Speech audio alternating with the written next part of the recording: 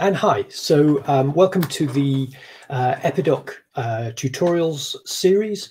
You can see the link below to a list of all the tutorials that we have available in this series. In this particular session, we're going to be talking, Irene is going to be talking about the EpiDoc edition structure. That is to say, the where in a TEI XML file, EpiDoc recommends you put each part of an epigraphic or papyrological edition. So go ahead, Irene. Thank you.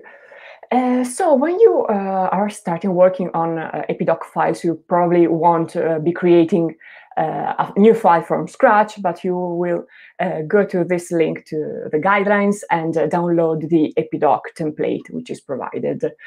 And so if you go here, you can see here a link to the template that you can download and then rename for working on it with Oxygen or another XML editor. And now we are going to see how this template is structured and in which section, which parts of the template you use for what purpose. And here in this page, we have our reproduction of the template. So let's have quickly a look at it. And we see here that we have a TEI element, which is our root element, which includes everything. It starts at the beginning of the file and it ends here at the end of it. And then we have three main elements, which include a lot of other elements. And the first one is the TEI header, which starts here and ends here. Which includes most of the historical and descriptive data of the inscription.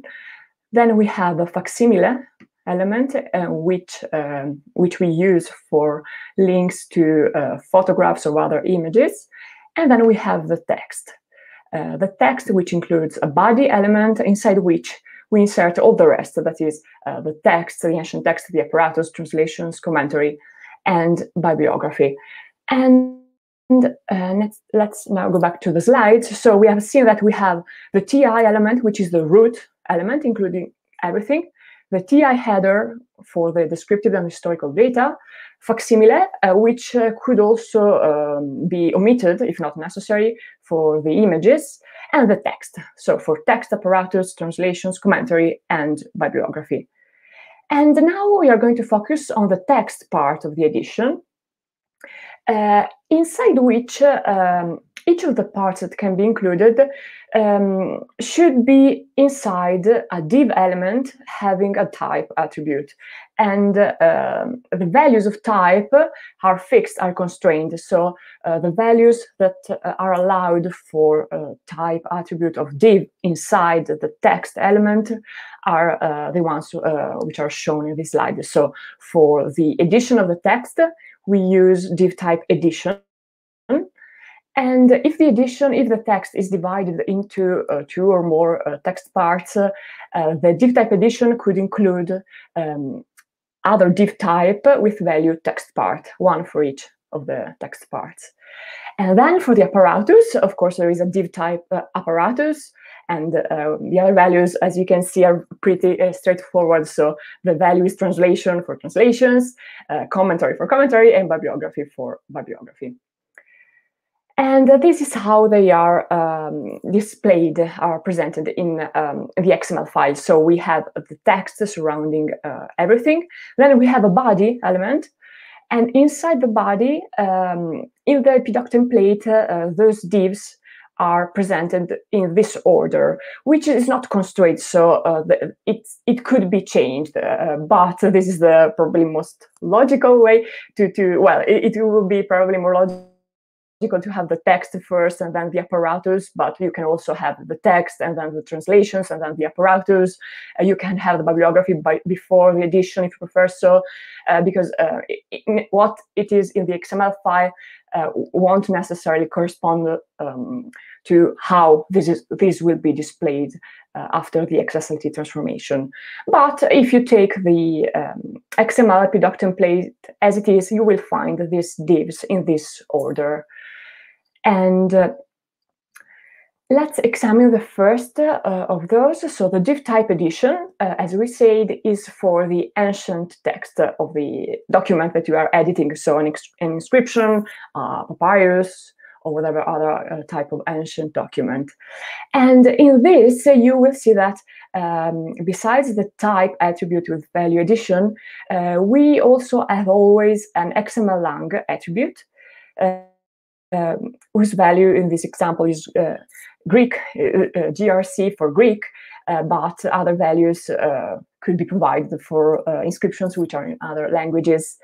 And this is always required unless your inscription is, or other text is divided in more text parts and the language is provided in each div type text part. Otherwise, you have to put it here in the div type edition. And then all the epigraphic or papyrological text should be included in another element, which usually is AB, standing for anonymous block, but in some peculiar cases you may need to use line group, LG line group instead of the AB, or P for paragraph in other cases. And inside those elements, AB or LG or P, your text will be divided in lines, usually, which are empty elements. So you can see in the examples, we have put 3 lines. We have 3 AB, number 1, 2, and 3, and so on. And of course, if it is a metrical text inside the line group, you will have also the L metrical line element, but you will find more information on this in another video. And inside the text, all the Leiden signs should be represented by using the EpiDoc elements, so the gaps, the bucket, the integrations, so everything should be, also all the Leiden symbols, so square brackets, round brackets, should be replaced by specific EpiDoc elements. And as we have said, if a text is divided in more text parts, every div type edition will have nested inside itself 2 or more div type text parts.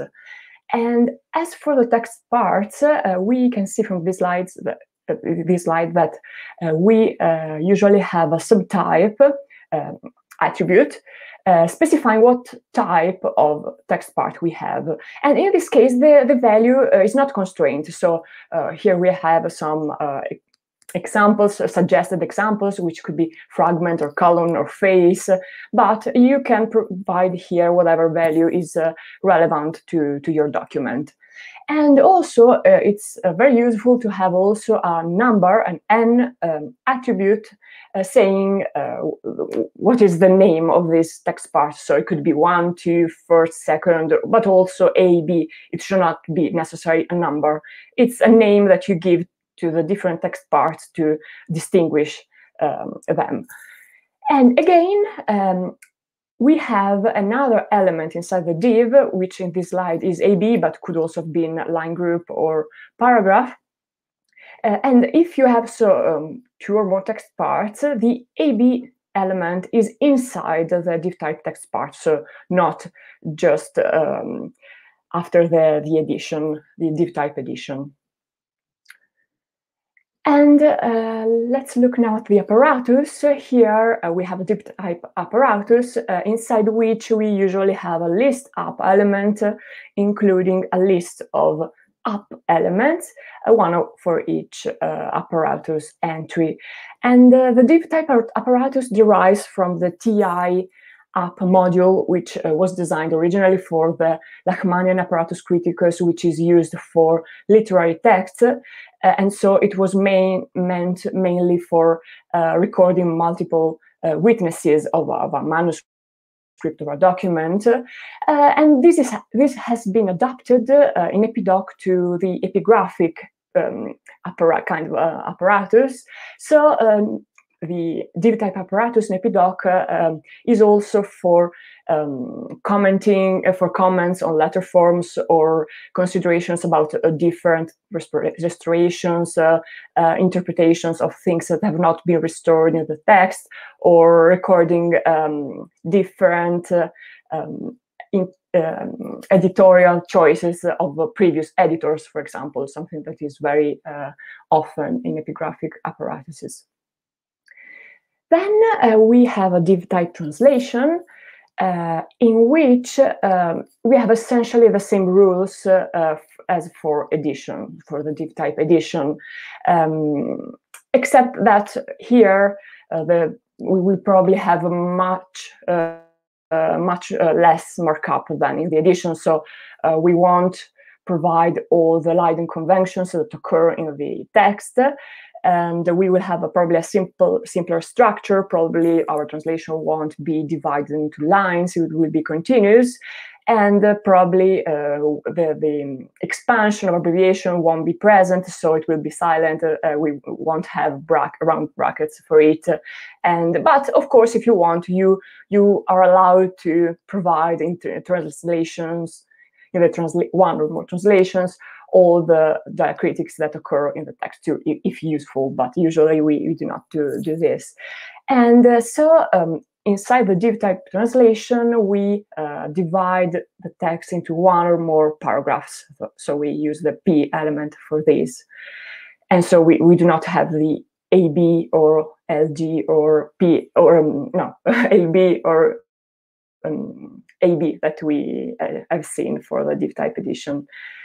And here again, we can have an XML lang attribute, and it is very useful if there are more than one translation for stating which is the language of the translation. But of course, even if you translate just in one language, it's useful to state which is the language that you're translating your inscription in. So in this case, it's English, EN, but you can also have other values for all the other languages that you may want to use. And in div type translation, you can also have two other attributes, which are resp and source. And resp is for stating the responsibility of the translation. So it is used for stating who is the author of the translation among the editors of this edition, this inscription. And source, instead, it's used when the source of the translation is not directly one of the editors, but it is a bibliographic reference. So you can point to a publication from which you have taken this translation.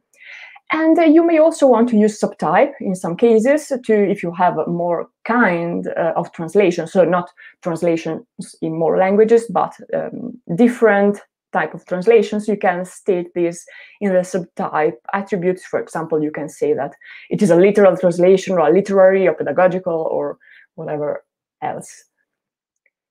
Then we have the commentary, and here you can put everything you will put in a common traditional commentary. So you can divide it in paragraphs, again with a P element, and here you are allowed to put your discussion about the inscription, and with considerations about the dating of the inscription. You can put external references or internal references to other inscriptions of your same project, or links to other external sources, or whatever you want. And you can quote text inside it. You can have some bits of ancient text, ancient inscriptions inside it, but it probably will be mainly prose about the inscription. And here, of course, you can provide a line-by-line commentary, not only general commentary about the inscription. Then we have the bibliography. And here you can see that all the bibliography is included inside a list bib element, and each bibliographic entry has its own bib element. But this is not a constraining structure. In some cases, other approaches can be used. And what it's important to know here is that you can choose different approaches to bibliography. So, for example, you can have a div type bibliography inside your document, listing a freestanding bibliography, so a bibliography that won't be found anywhere else in your project. But in some cases, you will probably have a master bibliography file elsewhere in your project, and you may want to point at this. So the div type bibliography could have a shortened list of bibliographic entries pointing to your master bibliography. Or in some cases, you may also want to not include a div type bibliography, but to point directly from the various bibliographic entries that you may have mentioned, for example, in the commentary, directly to an external master bibliography.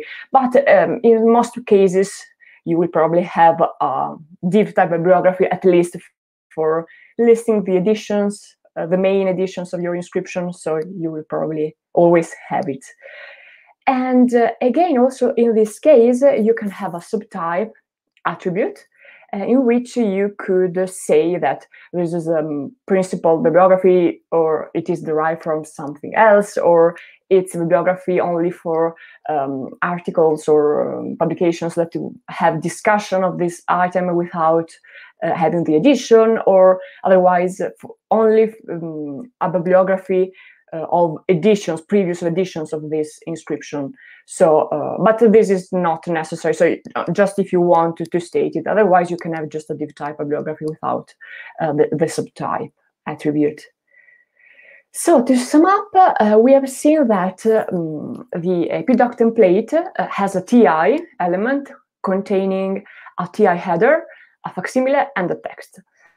And inside the text, we can have 6 different types of div type, which fixed values, constraint values, and subtype, on the other hand, can be used in some cases, but its value is not constrained. So it can be adapted to the project requirements, and all the structure of the files as regards to the text parts is completely free. So you can arrange your document or your inscriptions, your ancient documents, in the way you prefer.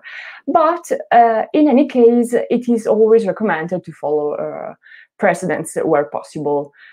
So you can keep the file as it is and look at other database or EpiDoc editions that have been done so far, that you can find online to check how a certain thing has been done so far. Of course, you can refer to the guidelines and to see their examples, or how to structure the text parts or the other parts of the text that we have seen now. And I think this is all. So Gabby, do you want to add anything on this? The only thing I'd add is that we've talked quite a lot about subtypes here, but you really only need to use the subtype attribute if you have multiple instances of the same typed division. And if you do so regularly across your corpus, and you want to be able to handle your, one type of translation and another type of translation in different ways. So only then do you need subtypes. The majority of the time, we won't use the subtype attribute at all across the divisions. Yeah.